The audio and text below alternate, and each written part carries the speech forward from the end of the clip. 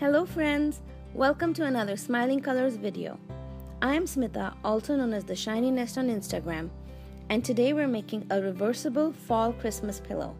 I love adorable little felt pillows, and this reversible one turned out to be so cute. We have the word thankful for November, and then come December we'll flip it over to say joy. What you will need. Let's start with the felt sheets.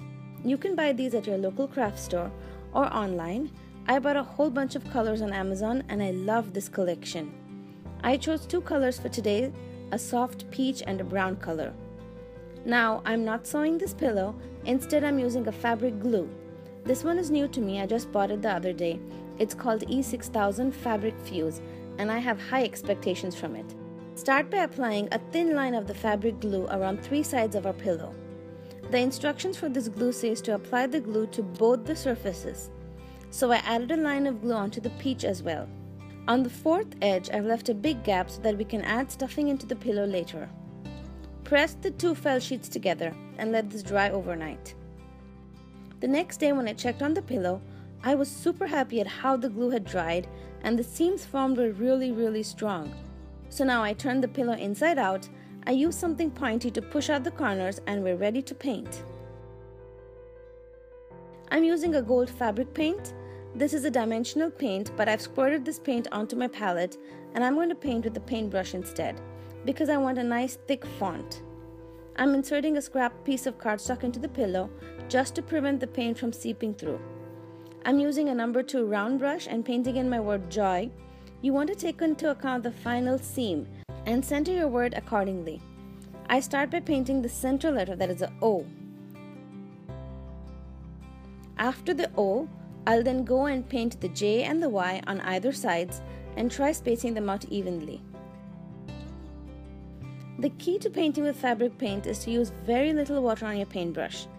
I actually try to use no water at all if possible. At this point I'm pretty happy with how it looks, but I wanted a bit more drama, so I added simple dots of gold all around the pillow, kinda like confetti. None of the dots are perfect, that's the beauty of handmade. I let it dry and I actually went over everything and gave a second coat of paint as well, and this is how it looks. The gold is all shimmery and those dots look so pretty. You could totally stop at this point, but I wanted to really try and see if I could freehand letter with this paint. So I boldly flipped the pillow over and using the nozzle tip of the dimensional paint, I loosely lettered the word thankful onto the brown felt. Squeeze the nozzle onto a scrap piece of paper first to remove any air and also to figure out how much pressure the bottle needs for the paint to come out easily. Then start lettering, and as you go you can kind of estimate how much space you will need for the remaining letters. And I'm not trying too hard to space everything evenly, I just want the whole entire word to fit on the given space. Now when you look closely you can see some uneven spots. I went over the thin lines with another coat of paint. You get this thick and thin lines when your hand doesn't give enough pressure on the bottle. Make sure to wipe off your nozzle before you put it away to prevent blockages. I then tried to smooth things with a dry paintbrush, but I was a little too scared that I might spoil it, so I just let it be. It looks pretty good. Then you want to let this dry for a few hours at least, and here is how it dried. No cracks, and the gold on the brown contrasts so beautifully. Now to quickly finish the pillow off, add some polyfill stuffing or anything else you have to fill the pillow.